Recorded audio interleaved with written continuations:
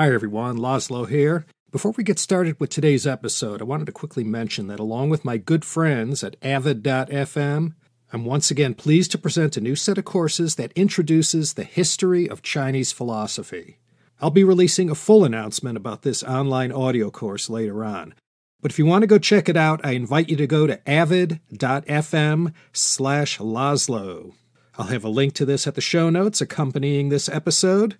My thanks to all of you, and I hope you'll enjoy these courses, as well as other great online audio courses available at avid.fm. That's avid.fm. And now, on to the episode on Part 3 of the Taiping Rebellion. Welcome back, everybody, all over this wonderful world of ours. Laszlo Montgomery here with Part 3 in our informative overview of the Taiping Rebellion, one of the most tumultuous and consequential events in modern Chinese history. We're still in the eventful year of 1853. After a string of amazing victories taking town after city along the Yangtze River, the rebels made it to eastern Jiangsu province, and on March 19th, they captured and occupied the city of Nanjing, and in between Nanjing and Shanghai, there were some rather rich pickings in their gun sites. Zhenjiang, Yangzhou, Taizhou, Changzhou, Wuxi, Suzhou, and Nantong. All of these cities will soon get violently caught up in the rebellion for the next decade.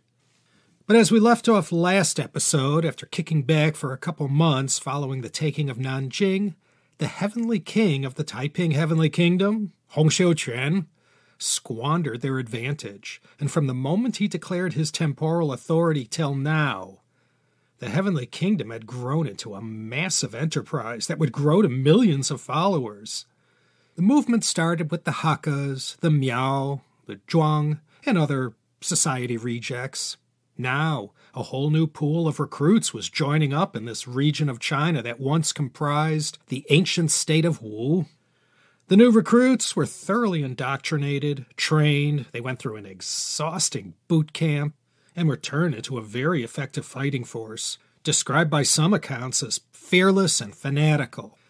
Now the dynasty was taking them much more seriously than before, and one of the first things they did was to box the Taipings in Nanjing from the north and from the south. I mentioned Xiangrong and Xishan last episode, who commanded that effort.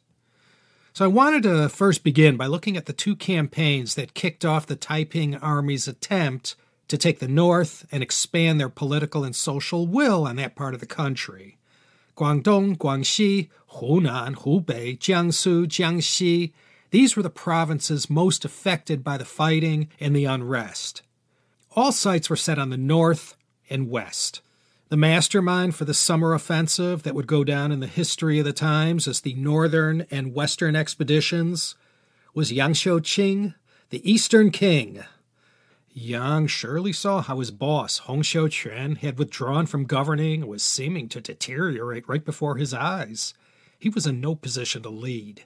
And in the coming few years, Yang Xiuqing will aggressively assert his authority more boldly. And the consequences of that we'll get to a bit later in the episode. The Northern Expedition's primary objective was to topple the Manchus and take Beijing, thereby putting an end to the Qing Dynasty. May 8th, 1853, this ill-fated expedition kicked off.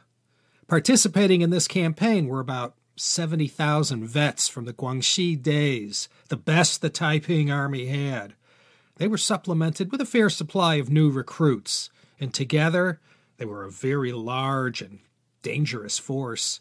They had to pass through a lot of territory to get to their destination. And as they marched north, they left a trail of suffering, especially to any towns or village people who resisted them. By June of that year, they had already made it to the Yellow River. The land was still trying to recover from the horrific floods of 1851 to 55. It took till the 1870s before the last of that natural disaster was felt. This was one of those floods that came about when the Yellow River changed its course, emptying out into the Bohai Sea instead of the Yellow Sea. And here they committed the first of two major blunders. just north of the city of Zhengzhou, in the present-day city of Qinyang, which back in the Qing was called Huaiqing. There they wasted 2 full months laying siege to this city. Well, 2 months wasted trying to blow this house down. The siege of Huaiqing proved to be a costly failure. They lost a lot of fighting men in the process. Besides all the resources and lives wasted on the siege, they were now 2 months closer to winter. All my wonderful and good-looking listeners up in Beijing and northern Hebei province know it gets cold in the winter around those parts. Taiping rebels, being southerners and all, had no idea yet. As summer changed to autumn, they marched north through Shanxi and Hebei, then called Zhili province. And to get to Beijing, it was a long march north through the heartland of that province. It was well into October by the time they got to within 100 miles of Beijing, and here's where they committed their second major blunder. Rather than just keep going and take Beijing, they opted instead to first march to the next city over to the east of the capital, that being Tianjin. Now, from what I found in my research, Beijing, at that moment in time, was theirs for the taking. So effective were the Taiping forces, the Manchu Qing rulers had this feeling of inevitability as far as how things would turn out in the event of the Taiping army marching on the capital. They had secreted out the contents of the imperial treasury, as well as anything of value that they didn't want the Taipings to capture. Beijing was defended, of course, but not a lot of faith was placed in those forces. A little more time was needed to get more soldiers in place in the capital. So rather than keep heading straight north to the Qing capital when the whole upper crust was shaking in their boots, the Taipings veered east to go knock off Tianjin. And as the Taiping army continued their march of folly, more reinforcements were put in place in Beijing, and precious time was acquired to prepare for the onslaught when it came. But it was already getting to be early November. It starts to get pretty cold at night. And these soldiers didn't pack their winter coats. But now, on October 30th, still in that fateful year of 1853, the Taiping army closed in on the city of Tianjin. One of the Manchus' secret weapons was this very capable Mongol general named Sangye Rinchen. He handed the Northern Expeditionary Forces a costly defeat just to the south of Tianjin. If you stood on the city walls, you could have watched it all play out. Between their losses at the siege of Huaiqing and now in Tianjin, things were looking terribly desperate for the Taiping Northern Expedition's prospects. And as I said, they indeed found themselves wholly unprepared for all the challenges a northern Hebei winter had to offer. And after enough Qing reinforcements were in place, they went on the attack against an utterly degraded Taiping army. Things went from bad to worse, and Taiping reinforcements never showed up. By February of 1854, whoever among the Taiping army that was still standing, they beat a retreat back south. This northern campaign was a 22-month unmitigated disaster. Even the Taiping commander, Li Kaifeng, was captured and duly executed. Throughout this northern campaign, the Taipings had a friend and ally in the Nian rebels, fighting their own uprising against the Qing rulers, calling for killing the rich and aiding the poor. This relationship between the Nian and Taiping rebels and their failure to effectively coordinate their operations is always pointed to as a sizable historic missed opportunity. There indeed was some cooperation between the two, but in the end, it wasn't enough to achieve their mutual objectives. The Western campaign, though nowhere nearly as disastrous, fared little better. 11 days after the Northern campaign departed, another Taiping army started marching west. Their opponent would be the same Hunan army general who inflicted so much pain on them during their march through Hunan in earlier days, and this was Jiang Zhongyuan. The Western campaign forces had a few smashing successes as they made their way towards Sichuan, Gansu, and Shanxi. In Anhui, Jiangxi and Hunan, they scored major victories, leaving a trail of destruction wherever they marched. In Anhui, they even defeated forces that were personally led by Jiang Zhongyuan, who was injured in the fight, after his troops were beaten soundly. Rather than fall into Taiping hands, Jiang Zhongyuan committed suicide.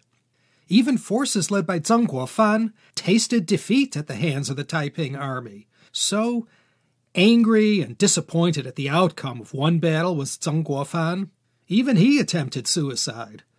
Despite all their setbacks, missed opportunities, and defeats, the Taiping Rebellion was still a wildfire that was not even close to being contained. But by the time 1856 rolled around, this Western campaign started to stall, and suddenly, urgent matters back in the heavenly capital of Tianjin cut the whole thing short, and after the call came out from Hongxiuquan, they raced back to their heavenly capital. I don't know how many of you are familiar with Howard Hughes. He was one of the richest men in the world in his day, but following a plane crash in 1946, he became a famous recluse until the day he died in 1976. He ran his whole business empire from a hotel room. That was what had become of Hongxiuquan. He became a recluse, and like Howard Hughes, he had this overpowering mental disorder regarding hygiene and sanitation, and he micromanaged everything through a network of spies and messengers who carried all his orders or letters to their intended destinations. While the Taiping forces were still out fighting in the west, Zheng Guofan was confident for the first time that his Hunan army was ready for battle. And not just the army, his navy as well. So in late spring of 1854, Zheng Guofan took the fight to the Taiping army in Hunan, where, operating on his home turf, he handed the Taipings two major defeats, first at Xiangtan, and a month later at Yuezhou. Then in October 1854, Wuhan was taken back from the rebels. But the Taipings rallied in Zhejiang and Jiangxi province, and their navy was able to take advantage of Zheng Guofan's Hunan Navy's mistake of allowing their fleet to get bottled up in Lake Poyang. And then the Taipings had a rally. First of all, they finally broke that north-south siege that the Qing had been able to enforce since Hong's army had taken Nanjing. But into 1855 and 56, as I said, things were getting ugly at the top layer of leadership in the Hongwu Emperor's former palace. Now, in Hongxiuquan's heavenly capital, battles were raging up and down the Yangtze between the rebels and those trying to wipe them out. Stories about velocity of the killing and how one could walk from town to town and see evidence of the worst slaughter, and not just on land. The river, as wide as it was sometimes filled with corpses rotting away. The killing wasn't only happening in these big battles and sieges, it was going on in every village and town in this massive kill zone. And keep in mind, besides all the battle casualties, plague and famine by now was rife. Of the 20 million or so who died in this conflict, those two historic scourges on humankind, starvation and disease, equaled the killing going on everywhere, on the battlefields and in the villages. By 1855, there were 6 areas of popular unrest in the empire, and I'm not counting the foreign powers who were becoming more and more insistent to deal with this renegotiation of the Treaty of Nanjing thing. The Manchu Qing government was in a terrible bind, juggling these social and political upheavals. Thankfully for them, I guess you could say, all was not well at the tip-top of the Taiping hierarchy. There's evidence that suggests Hong himself was not entirely well. No one knows for sure if he suffered from any maladies that might have affected his judgment. I told you that Yang Xiuqing was already calling most of the shots. And as we entered the year 1856, Yang Xiuqing was making all kinds of moves to kick Hongxiuquan upstairs, so to speak, and take over as the political and spiritual leader of the kingdom. More and more he saw Hongxiuquan to be the weak link in the heavenly kingdom. Meanwhile, the intrigue going on inside the palace was raging at a full boil. Yang continued to throw his weight around and used his secret police to get his way and stifle any dissent. Ever since the beginning, this rivalry between Yang and Hong had played out quietly in the background.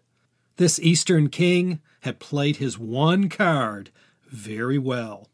He communicated with God, and he could always rely on that endorsement from the Heavenly Father to promote his agenda.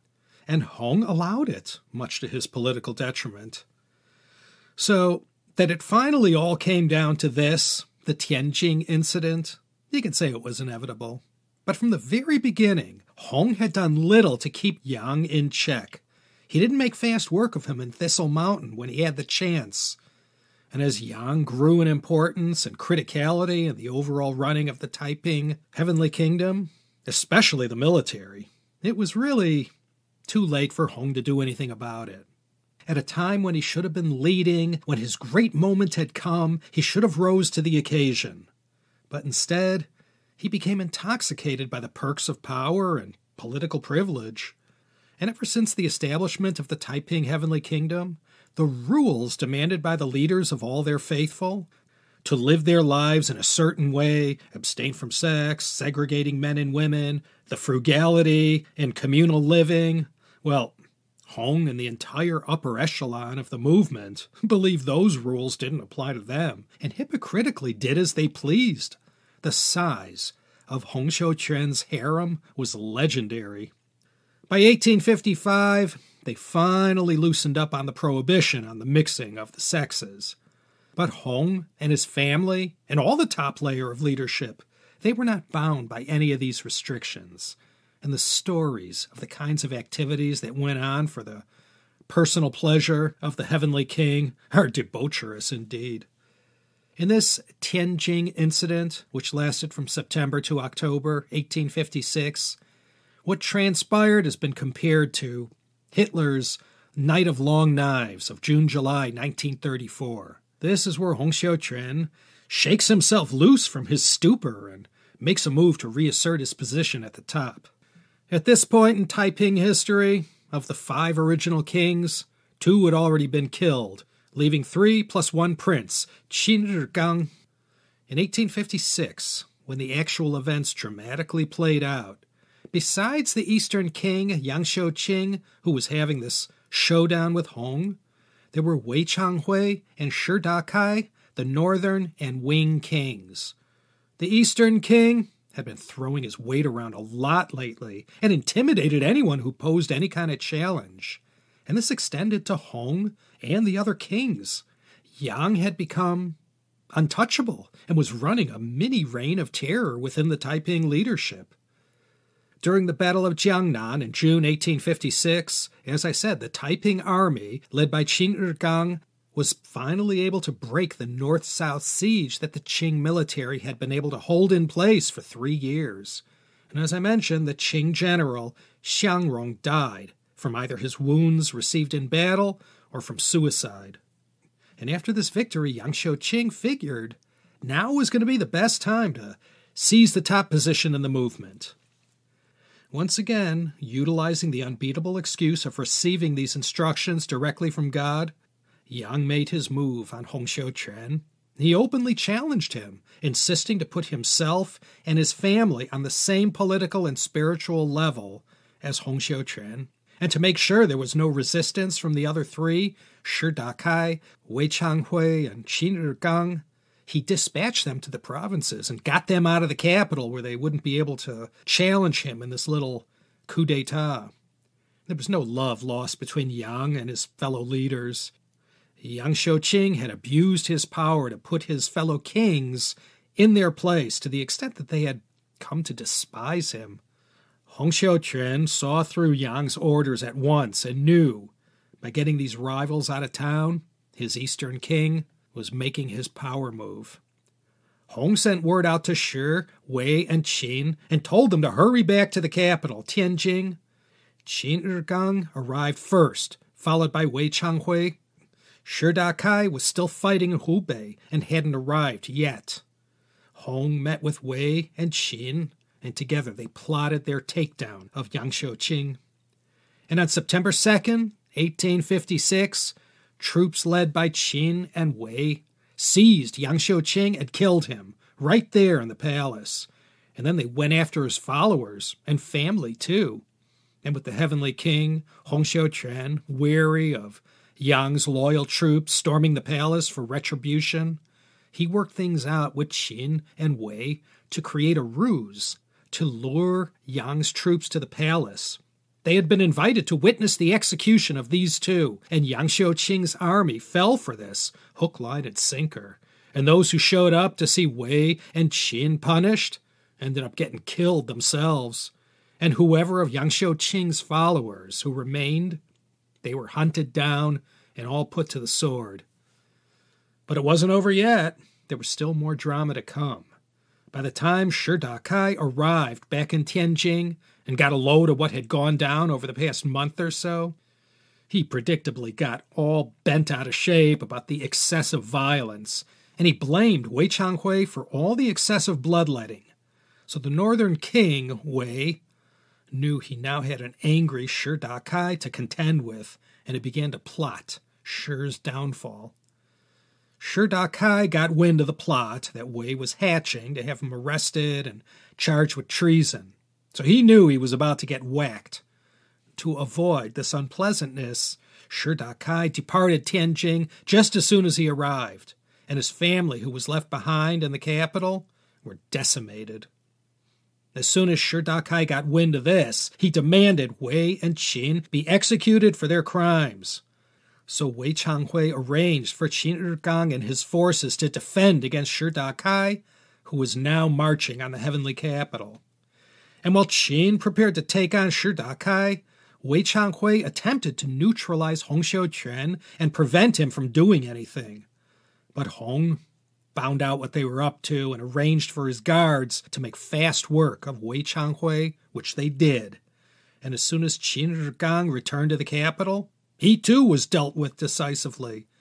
So everyone was now dead and gone, leaving only 26-year-old Shi Dakai as the sole remaining king. There were once 5, plus Qin Ergang. Now there was only 1, and this event became known as the Tianjin Incident. Hong Xiuquan, in his capacity as the heavenly king, thereupon made Shi Dakai the leader of all Taiping military forces and loaded him up with power and authority. But Shi, by this time, had had enough of Hong Xiuquan, and whatever faith he still had evaporated in the wake of this political trauma suffered by the movement. His family had just been murdered in cold blood, and the spirit of 1849 seemed like 1,000,000 years ago. Although one could be safe in saying in 1856 that it was all over for the Taiping rebels, there were still 8 long and agonizing years to go yet. As I keep saying, and you're probably tired of hearing it, the government in Beijing had multiple 3-alarm fires going on all over the country, and the Taiping Rebellion was just one of 5 major rebellions and disturbances happening in the year of 1856, which now included the Hakka Bunti clan wars going on in southernmost China, where the Pearl River empties into the South China Sea.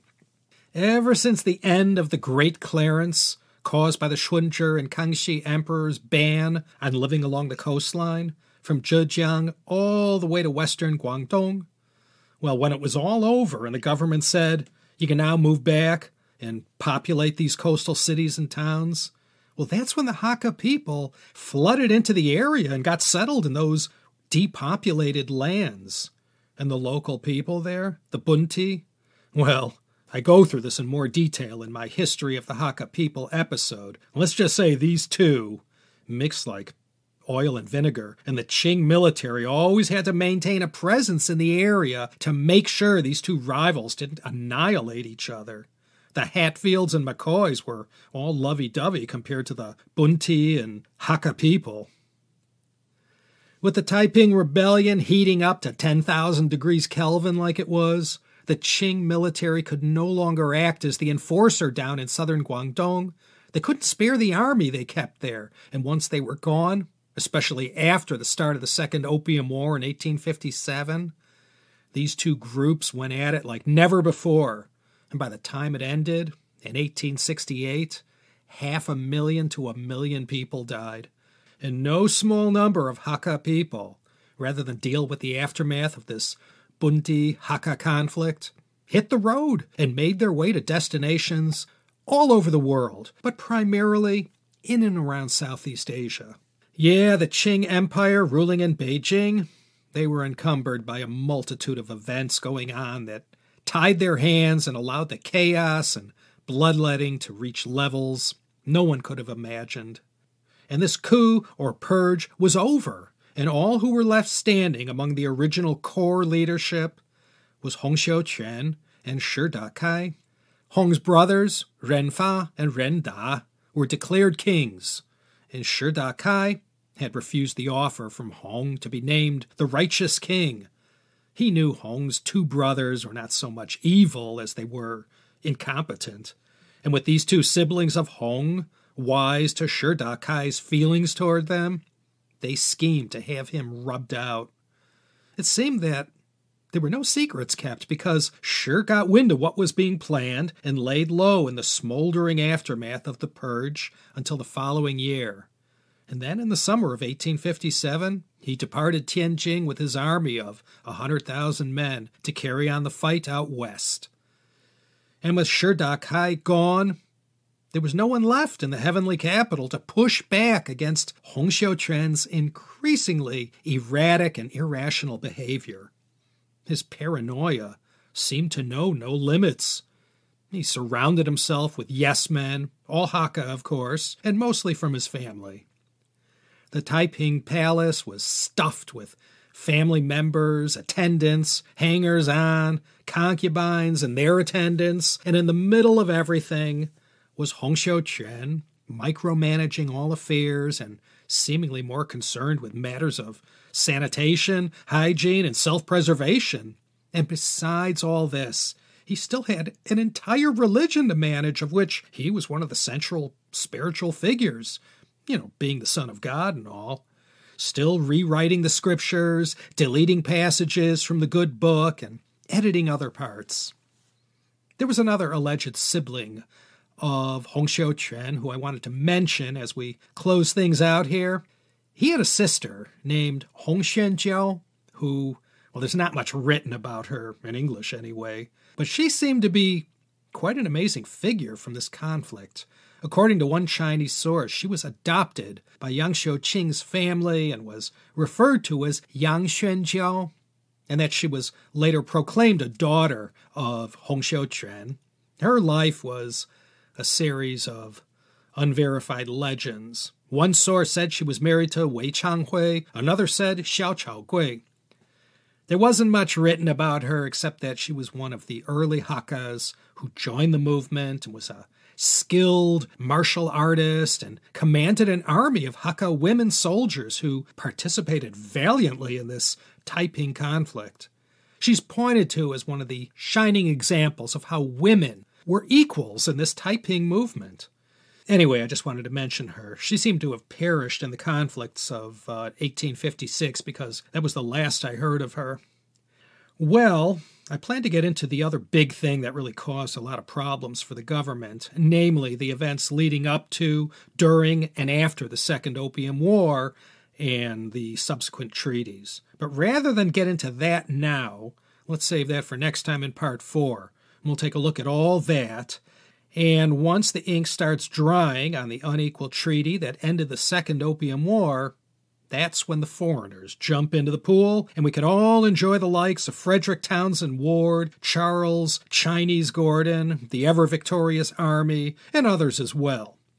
And so, my fine friends, I'm going to leave you in peace for now, and it's truly my greatest hope that you'll mark it in your calendars to come back next time for another episodio emocionante of the China History Podcast.